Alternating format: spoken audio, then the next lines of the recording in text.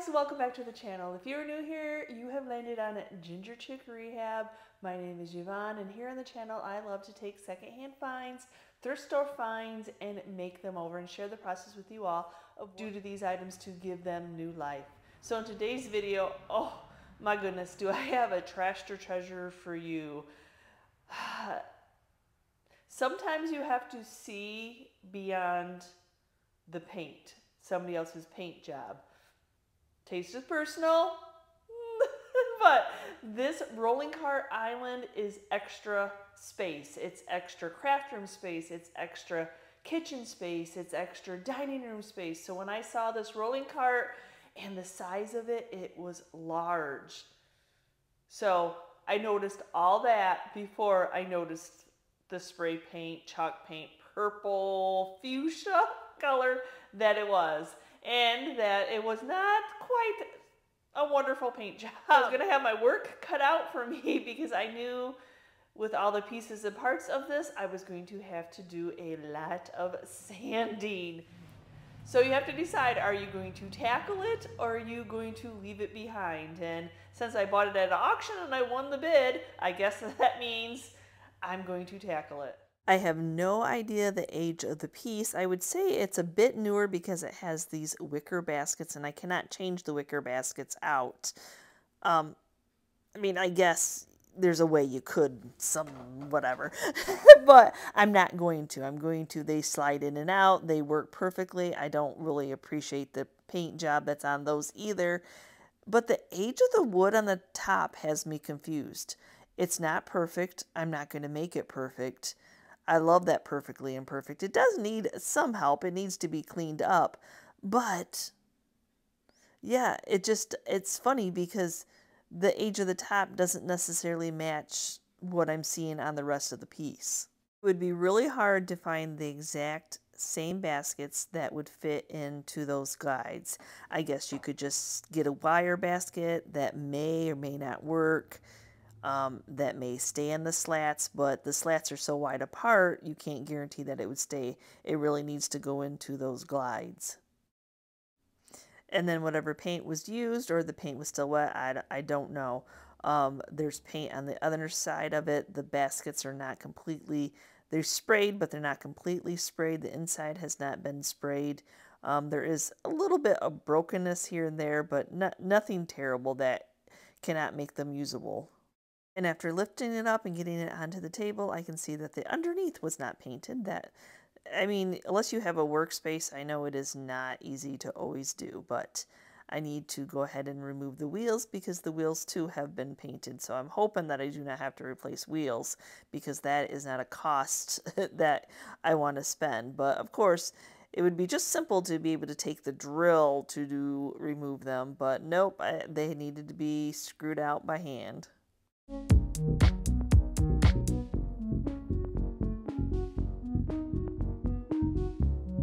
So I saw on the inside 2 screws that are probably holding these towel racks in there. So not an easy position to get into or to see where the screws are, even after removing the screws and then tapping it with a rubber mallet. They're on there. They're not going anywhere. So I'm just going to have to deal with them as is. So I'm not sure if there's 2 different paint colors on here. I don't know. I can see a lighter purplish fuchsia underneath, but I do know that it was left shiny, so it's not really, I mean, it's actually sanding off really easy. So yeah, I mean, it's a lot of sanding to do. There's some beautiful detail on this piece. Slats aren't extremely fun to sand. There's a lot of angles that are not going to be fun to sand, but at least the positive is that it's sanding off really easy.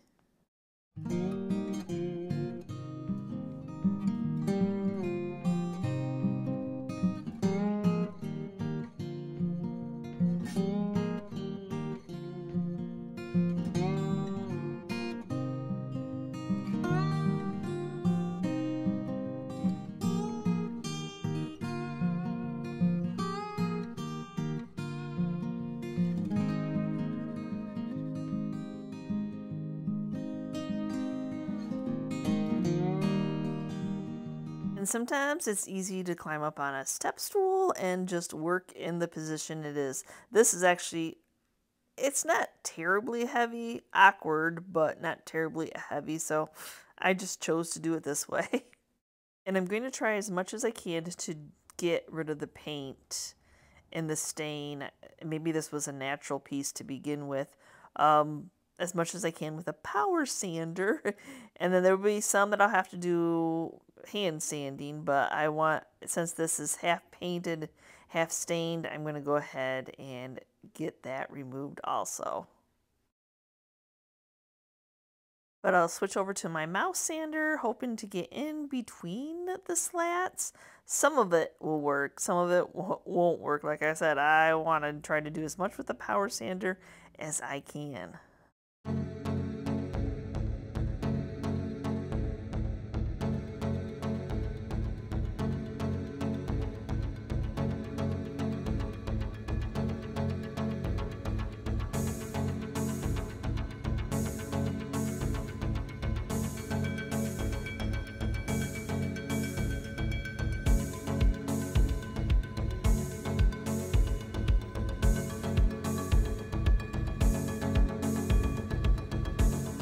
I just love these little square details that have been carved in there, though they're filled with the paint too. So I'm just going to take the scraping tool and try to see how much of it I can get scraped out.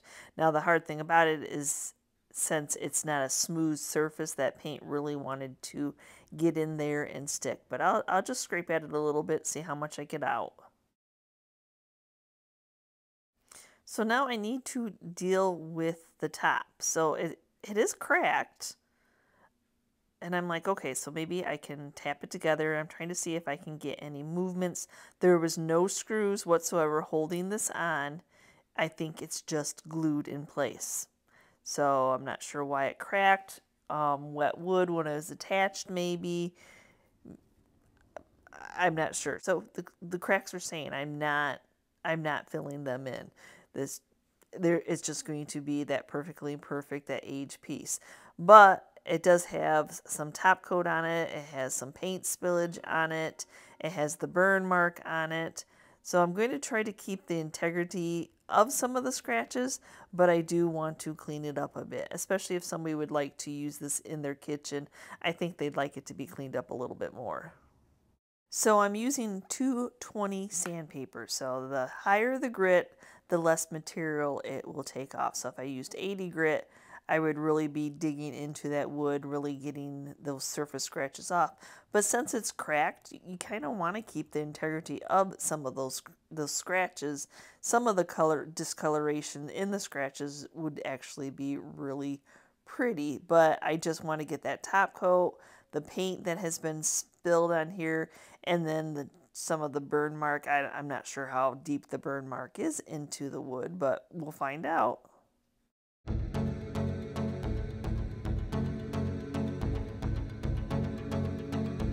Did I get all the paint? No. Did I get a humongous portion of the paint? Yes. So now I'm just blowing it off with the air compressor, removing that sanding dust.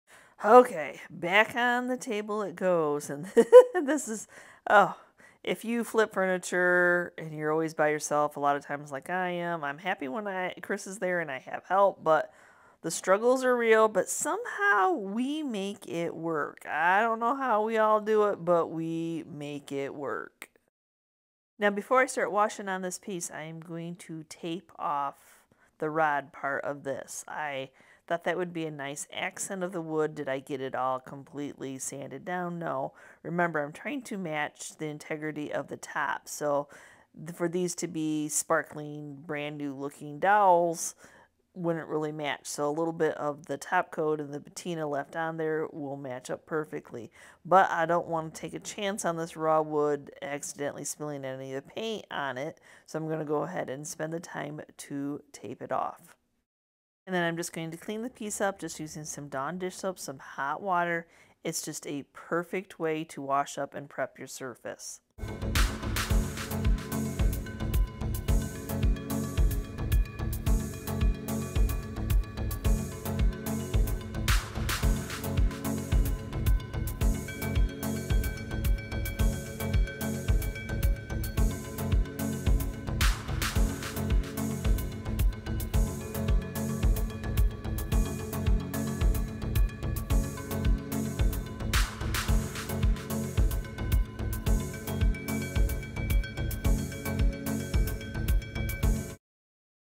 And I think I'm going to paint this the old-timey green color. I kind of have come up with a mixture of milk paint that makes that old-timey green. So I start off with 2 scoops of Basil, 1 scoop of Pantry Door, and 1 scoop of In the Pickle.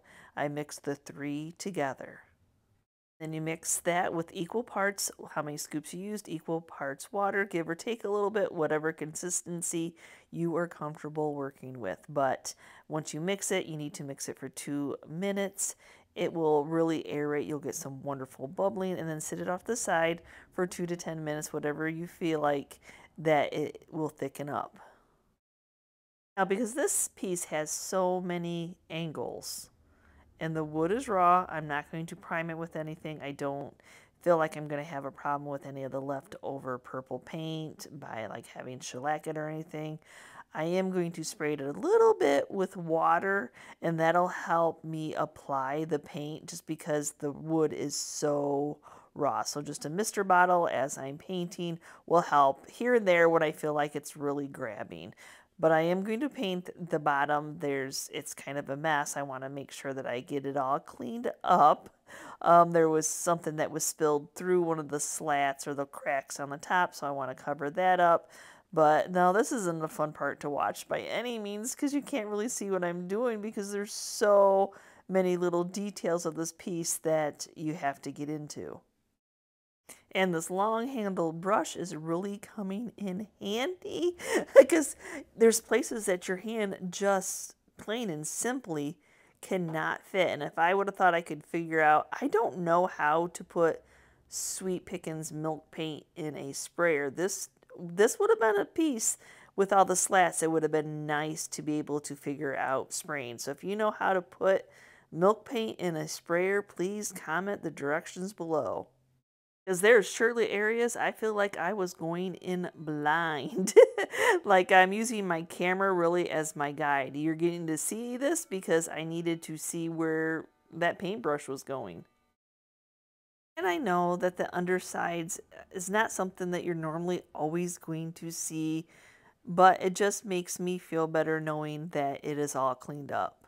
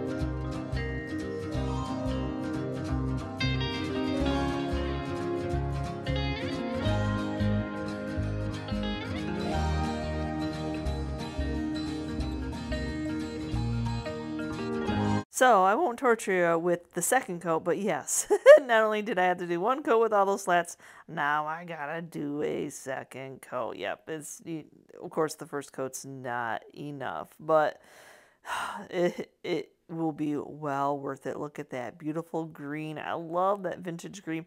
I wasn't too concerned about the top because I know I can re-sand that, and some of the purple was underneath that little edge area. I thought, you know, I'm not going to tape that off because I can re-sand that off. It'll come off really easy. But I did grab my heat gun. I was curious to see if I would have any crackling, crazing or chippiness going on, but the wood is so raw, I feel like it just soaked the paint right in, but it does help dry it. Okay, 2 coats are done, 2 coats are dry, time to sand it to smooth it. And I am going to distress the piece. That'll really tie in the weathered top with the handles and all that. Oh my gosh, isn't it just not gorgeous? And I really wish there was field of vision, because sanding with a 220 sandpaper, sweet milk, Pickens milk paint, oh, I couldn't get that out. Oh, it is so smooth. It sands so nice and smooth. It's just amazing. And I wanted to draw attention to those little squares, so I'm going to sand and distress those a little bit more.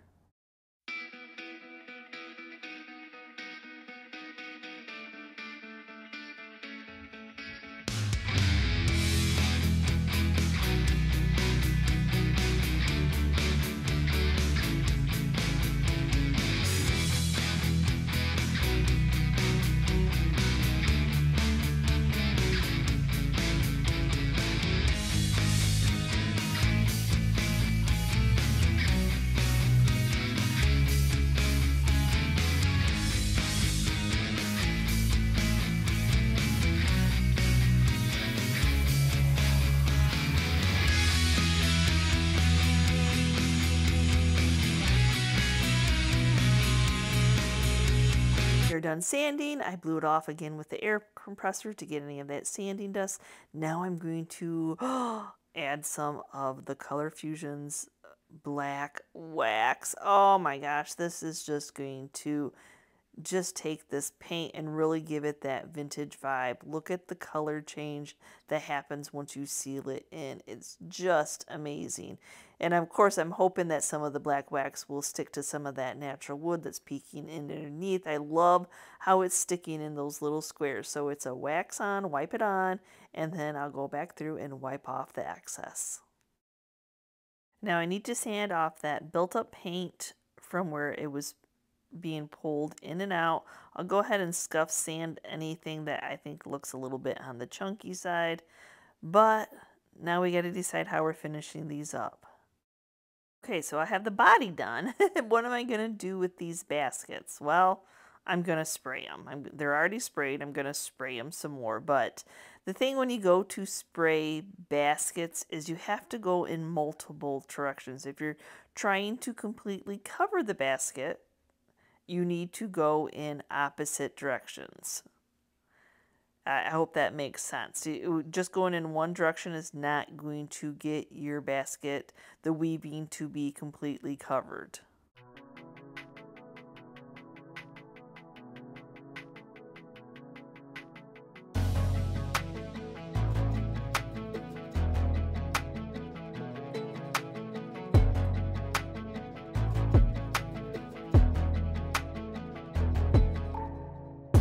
Now that I got the inside, I'm going to flip them over and start doing like some more of the outside, the bottom of it.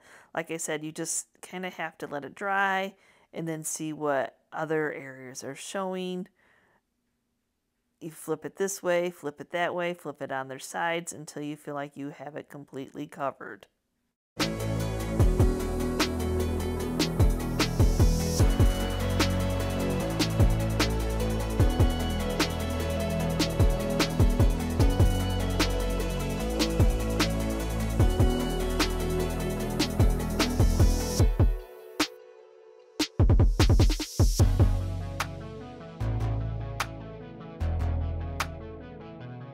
The same way I cleaned the piece, I'm going to go ahead and clean, hopefully clean, I think it will, Dawn dish soap, hot water. I'm going to let it soak for an hour or so.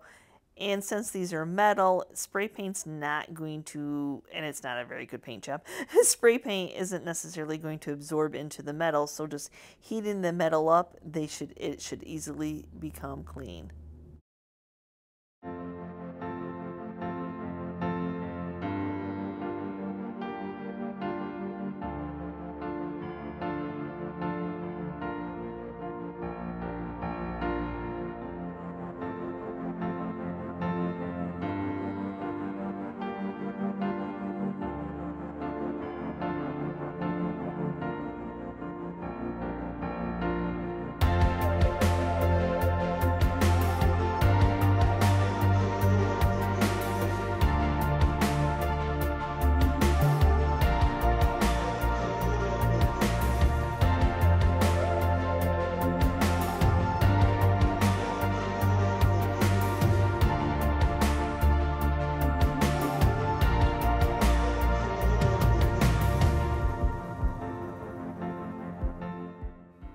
So my final step is to recondition that wood, and I'm just going to use some of the Sweet Pickens hemp oil for that. Like I said, I was not trying to make this top perfect.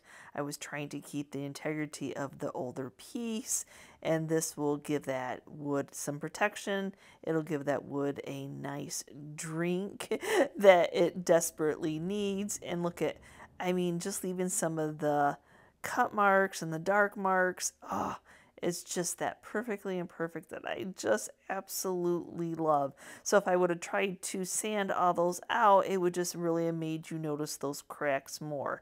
It is what it is. Sometimes you just have to keep that piece the way that it is. So with the hemp oil, you put it on, you put a generous amount on. You can see areas where it's really soaking it in, and then you just let it sit for 20 minutes and then come back and wipe off the excess. And I'm going to do that same hemp oil on those dowel rods to the hangers, and it just will really just bring this all together. And then when where I sanded it down and distressed the piece is the same color.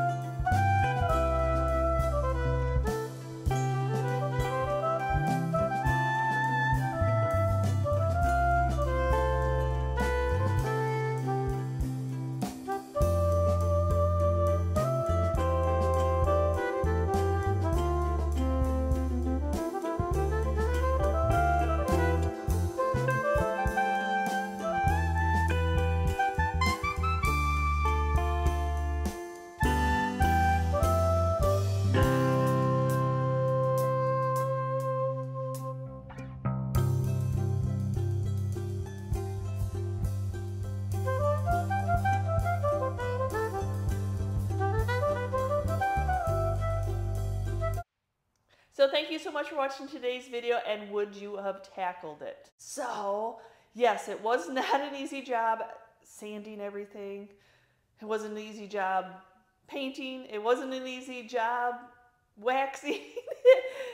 It is what it is. It is a beautiful piece. So I just love that old-timey color, creating what happens when you mix all those different powder of milk paint together. It's just one of my go-to colors now, and I just can't get enough of it, and it sells really well, and I can add it into I have added it into my own home decor. So give me a quick comment down below, would you have just stayed clear because you saw that fuchsia paint and like, no, I'm not tackling that? Or would you have tackled the job yourself because it is just a beautiful extra piece of serving? I mean, it's just some place to sit stuff on. It's just nice to have that kind of a extra space if you don't have all those countertops or an island going on in your own home. So again, thanks for watching today's video, and as always, if you're part of our YouTube family, thank you so much. And if you are new and you're checking out this content for the first time and you stayed to the end of the video, that means you liked it. So smash that subscription button along with the notification bell so you know when we've uploaded a new video, and we will see you next time, guys, and you can see what we're up to. Bye.